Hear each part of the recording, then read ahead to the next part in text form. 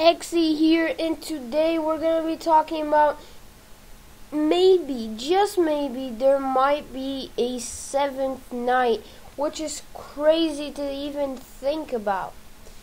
So, my evidence is what you're looking at right now. If you want to visit this website, it is in the description. So, yeah. So, this website has a lot more interesting facts about the game and theories, so make sure to check the website out. I know I do. But what we're here for is this image only. Guys, as you can see right here, it's a seventh night. It might not be actually like real, but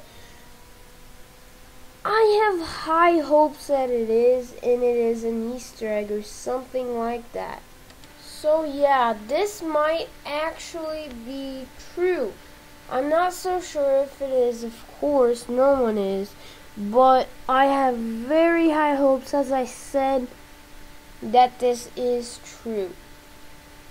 And if it is true, it obviously has to be either an Easter egg or something that's super rare, which is an Easter egg.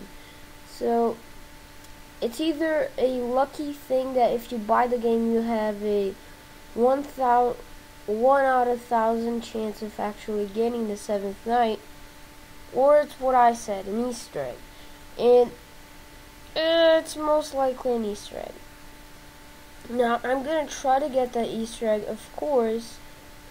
The only thing that backs this theory up is that after the 6th night you get 3 stars. Sorry, I was about to say 4, but I didn't.